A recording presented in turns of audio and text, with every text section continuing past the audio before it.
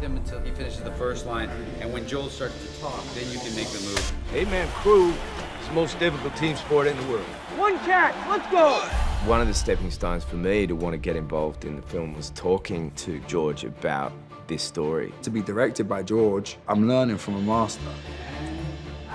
You could just sense that he was excited by the challenge of doing it. The Washington boat has taken the lead! Washington has done it!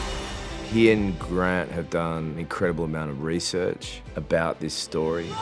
It's so easy to write exciting scenes, but to put it together so that it really works and your heart is racing, that's a director's skill, that's a George skill. It requires planning every shot. George really understands where to put a camera. For all the people who didn't believe in you! George adds to the ferociousness, the power, and brings us closer as an audience to the boys in the boat as they cross that finish line.